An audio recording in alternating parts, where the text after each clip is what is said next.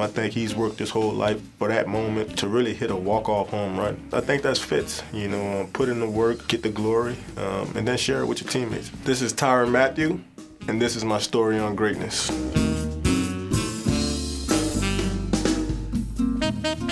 Coming into the NFL, as a rookie, 2013, I was actually able to spend 5 seasons with Fitz, and I think one of the things that really separate him from a lot of people, and there are a lot of good players in the NFL, but I think what makes you special and makes you great is that, your consistency. He was the ultimate teammate as well, always trying to uplift guys, encourage guys. I could remember me showing up as a rookie in training camp. I made the mistake to walk out of the locker room with him, and it was just like he was live at a concert. Right? Everybody screaming, "Fitz, Fitz!" And I thought that was a real moment for me because he's always inspired me, and he's never really had it easy. Going through the process of, going to pit, losing his mother. He's had a lot of life challenges, but he seemed to really keep his head up, stay professional, and like I said, ultimately really stay consistent. He was never a diva. He never cried for the football. He never really worried about stats. He didn't necessarily care if he, made the Pro Bowl or not. And I think a lot of guys don't really embrace that role, especially when they're a superstar. I was guarding him. He plays inside slot receiver. I was playing inside slot corner.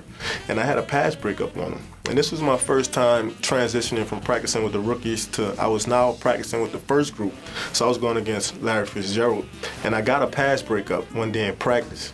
And coach looked at him and said, "Are you going to let him take your lunch money?" And literally from that day forward, it was a full-out competition. He didn't take me lightly. I don't even think I broke up another pass on him. So he just has a mindset, that he's going to win by any means necessary. I think Fitz was just so unreal against the Packers in that divisional round in 2016. It was so surreal, and I think just watching him, that whole year, I can remember a lot of times he, caught the football and threw it to his teammate so they could score the touchdown. But to see him catch that ball and cut across the field at 30-some years old, it kind of reminded you of the old Fitz, and that slant that he caught in the Super Bowl that one year. And I think that was a great moment for him. I think he's worked his whole life for that moment to really hit a walk-off home run. Then in the very next play, they throw him a shovel pass and game's over. So I think that's Fitz, put in the work, get the glory, and then share it with your teammates. We'll always have a bond just because of the time we spent together, the things that we've shared with each other. Not only that, because, I think ultimately he's one of the guys that really